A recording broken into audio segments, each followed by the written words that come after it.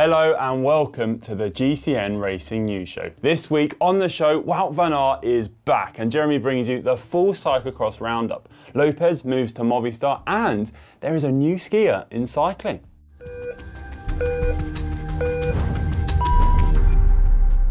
That's right folks, Wout van Aert was back this weekend over at the X20 Trophy in Kortrijk and World Cup opener in Tabor after finishing a road season which saw him take 6 wins on the road, race just over 5,900 kilometres and of course win Milan-San Remo, as well as solidify himself as potentially the most valuable teammate to Primož Roglič at the Tour, whilst taking a few wins for himself of course. The Belgian was still in fine form over the weekend, taking 2 podium finishes no less. Van Aert has been racking up the miles over in sunny Spain as of late, basing himself out of Girona, whereas Mathieu van der Poel, his main rival this season, both on the road and on the muddy cyclocross tracks, has been as far afield as Dubai in his preparation for the cross season this year. Either way, we are waiting to see the two super talents clash once more this winter, and it's looking like that rivalry will resume on the 23rd of December at the X20 Trophy in Herentals. They'll be ducking and diving one another until then, which almost builds the suspense, doesn't it? Anyway, to see what you all think, I got a poll going on the GCN app asking who you thought would come out on top this cross season, Wout van Aert or Mathieu van der Poel. And by 58% of the vote, you guys went for van der Poel. Interesting. Van Aert coming in with 42% of the vote. You're of course still welcome to vote in that poll, which is still available on the GCN app if you want to tip the scales back in Van Aert's favour. Of course, Jeremy will be rounding up all the latest cyclocross news and results from the weekend later in the show, so stay tuned for that. We'll go back to the road now though, and the big transfer news of the week has been that Mikel Lopez has left Astana for Movistar. After 6 years at Astana, the 26-year-old Colombian will bring a huge boost to the Spanish squad's World Tour prospects. With overall wins at the Tour de Suisse, Catalunya and Colombia Tour, as well as podium finishes at the Giro, Vuelta and a recent top 10 at the Tour de France. Lopez is still surprisingly young really to have such an accomplished result sheet. Hailing from the Boyacá region of central eastern Colombia, which is located in the Andes, Lopez also consistently features at the top of the list of riders born at the highest altitude. This year he was second on that list at the Tour de France, just behind Richard Carapaz, who was born at 2,980 metres. Lopez himself was born at 2,858 metres. No wonder he goes uphill fast. I'd probably struggle to walk up the stairs at that elevation, let alone ride a bike. Personally though, I think this could be a brilliant move for Lopez, and the Colombian was quoted as saying he was so happy to be part of one of the most important teams in the world of cycling. Let's not forget that he was also quoted as saying, Movistar is unrespectful, it's typical of them to take these advantage. They also play stupid, these idiots. We know how they race. It's angry to see the team of the world champion racing like this. What a world champion we have. That was at the 2019 Vuelta when Movistar upped the pace after a number of favourites crashed on a descent. Lopez later apologised for his comments, but still, it could be a little awkward, couldn't it, arriving at Movistar's first training camp this winter. But then again, pro cycling does tend to have a short memory, and I'm sure everyone forgot about that little disagreement a long time ago. Either way, Movistar had a slightly below par season by their own standards. Their best place finish at a Grand Tour was 5th with Enric Mas at the Tour and Vuelta. Valverde, normally the team's most prolific winner, really had quite an anonymous season, to be honest, and didn't win a single race this year. That's the first time that has happened since he resumed racing in 2012 after serving a doping ban. Are we finally seeing the demise of Valverde? Let us know in the comments. Does the veteran Spaniard have any big wins left in him? I'm going to say yes. Can't count him out just yet, I don't think, but I'm interested to hear all your own thoughts. Moving from Spain to Italy now, however, and Filippo Ganna gave us another brilliant quote this past week too, after finally testing negative for COVID-19. The world time trial champion said he felt like a Ferrari stuck in Milan traffic during his period with the illness, a comparison that I cannot relate to in any way. We are of course very happy to hear of Ganna's recovery from the virus, and I can imagine how frustrating it must have been to miss out on his last goals of the season, Yet at the same time, the Italian, he can't be disappointed with his year, can he? World TT champion, 4 stages at the Giro, Italian TT champion and a stage at Tirreno. And staying in Italy, Gianni Savio, a team manager famous for spotting and developing talent such as Egan Bernal, has a new bet signed to his team Androni Giacottoli, as quoted from the team's press release, that quote actually. Savio has signed Matti Vigo Dell'Arco to his Italian pro team for 2021. The Spanish rider only took up cycling this year and has made the move over from cross-country skiing. He represented Spain at the 2018 Winter Games and took up cycling after his partner did the same. He has quickly made a name for himself on the domestic scene in Spain, winning the regional championships in the Aragon region in northern Spain, and was scouted by Italian talent spotter and agent Paolo Albarati. Now, it seems that Vigo Dell'Arco's impressive lab test results is what has earned him that contract and the interest from Savio rather than his race palmares. And at only 22 years old, the Spaniard definitely has plenty of years ahead of him to make that transition into a potential World Tour winner. Will we see him make the same jump as Bernal? It's going to be interesting to see, isn't it? Either way, a new name to look out for and follow in 2021 for us cycling fans. On to some really good news now, and Fabio Jakobsen has finally made it back out on his bike again. The Dutch sprinter suffered severe facial injuries from that horror crash in the Tour de Pologne back at the start of August, and had made it his goal to get riding again before December. He has completed that aim, which is absolutely brilliant to see, although he still faces a lengthy road back to the pro peloton.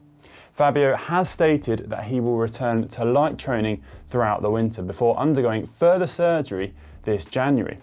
Certainly looks like the Dutchman is not going to give up without a fight from that terrible crash, and we really wish him all the best in his comeback. On to more injury news now, unfortunately, and French climbing specialist Michael Vanthourenhout, who rides for Ege d'Azur, crashed during the week after colliding with a dog and has sustained a broken collarbone, a collapsed lung and 2 broken ribs. It appears that the dog escaped from its owner and ran straight into the 34-year-old's path. An unfortunate accident, although it was made worse by the fact that the owner of the dog actually fled the scene while Vanthourenhout was injured on the ground. In a statement on his personal Instagram account, the French rider thanked passers-by and the emergency services who helped him, but lamented the cowardice of the dog owner. Get well soon, Michael. The CCC Live women's team will continue as Live Racing in 2021, and the World Tour squad completed its roster of riders during the week, adding Canadian Alison Jackson. The 31-year-old has won a stage of the Tour of Scotland and also featured in Team 2016 squad that won the team time trial at the Amgen Tour of California in 2016. The management of Live Racing will change in 2021, with ex-men's pro Lars Boom coming in as director, replacing Jerome Blevins, who has held the position for 9 years now. The squad will be looking to move on from Marion Voss's departure, with Lotte Kopecky to rely on in the sprints.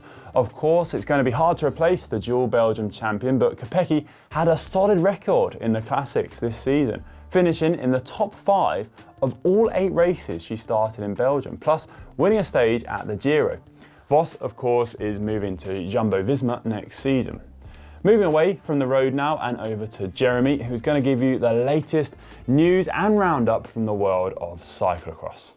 Thanks, Connor. This week in the world of Cyclo Cross, we had 2 big races go down. The continuation of the X2O Bedcombers Trophy, formerly known as the DVV Trophy, and the World Cup kicked off its first round in Tabor, Czech Republic. So let's get things kicked off with Saturday's event, which was the Urban Cross in Kortrijk, Belgium. It was the second round of the series, and the course was designed by, yes, 3-time world champion Erwin Verwecke. So in the women's race, it was a new name, though, at the front for many cyclocross fans. 18-year-old Fem van Empel, the Dutch racer who rides for the Powell Salzen Bingold team, led the race out from the start. In the course, an absolute scorcher. It was super fast, had tons of off-cambers, lots of curbs, and of course, you guessed it, was in an urban setting in downtown Kortrijk. Series leader Annemarie Verst had several setbacks throughout the race, taking her in and out of the lead group all throughout the day. The front group, though, consisted of the normal hitters on the women's cyclocross scene, plus Van Empel. It was worst of the 777 women's squad: Ceylin, Carmen, Alvarado of Alpecin Fenix, Denise Betsema of Palisades and Bingo, Yara Castelline of Crayfin Fridstads, and of course Lucinda Brand of Telenet Balawasa Lions. Now, as the race laps went down, the lead was constantly changing, but in the last lap, a bobble in the off-camber section just before they got about halfway through the lap from the world champion Alvarado, she went cascading down into the fencing, which took Lucinda Brand and Castelline off the front group. However, both riders would make it back going into the last sections of the race. Worst had to pull the pin. She was cooked, but it made it 3 riders: Castelline, Brand, and Betsema, that would sprinted all the way to the finish line on the uphill road drag to the line. Brand would go on to double up, taking the win for the 2nd year in a row at the Urban Cross in Kortrijk. Denise Betsema would come in 2nd place, and Yara Castelline would finish it out in 3rd. Now, the overall in the X2O Bedcombers Trophy is led now by Yara Castelline in 1st place. Lucinda Brand is at 8 seconds, and Annemarie Verst is at 32 seconds.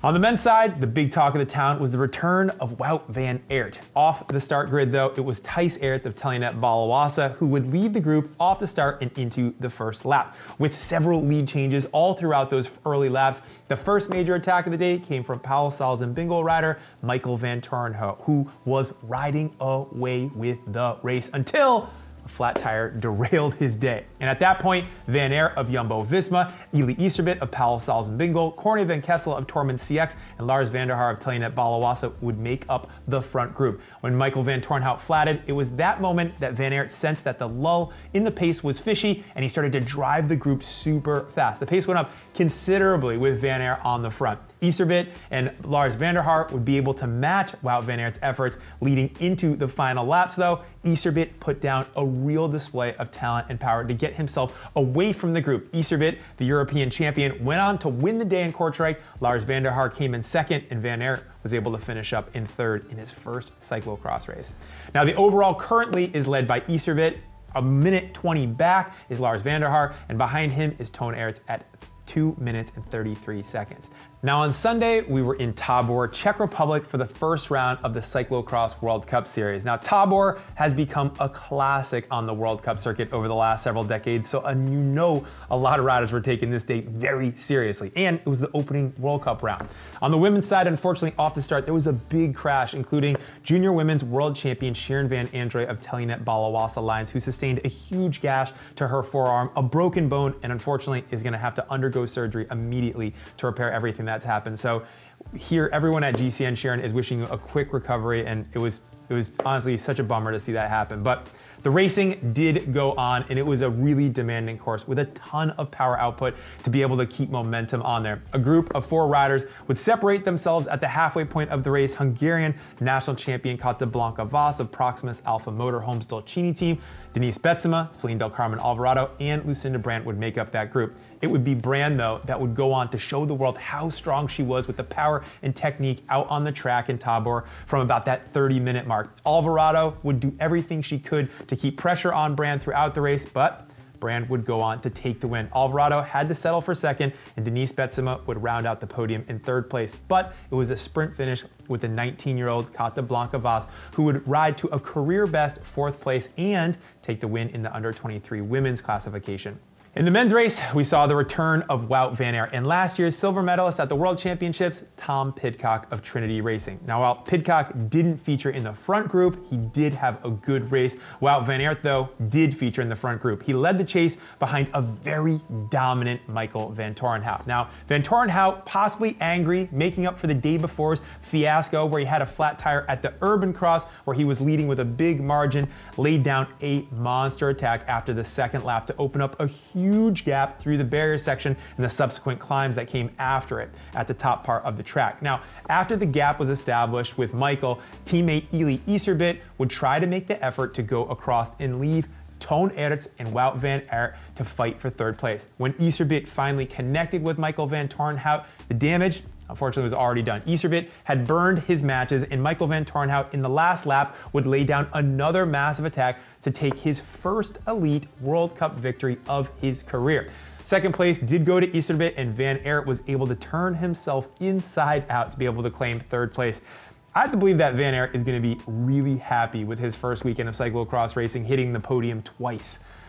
Now, in other events, the UK's own friend of the channel, Zoe Backstead, would win the first ever Junior Women's World Cup event. Woo woo, good job, Zoe. And that's everything I've got from this weekend's Cyclo Cross action. It was an exciting one with Van Aert coming back in, Pidcock, the women's racing, all the excitement. If you haven't yet joined us over on the GCN Race Pass, please do. This coming Saturday, we're having the 5th round of the Super Prestige live and on demand.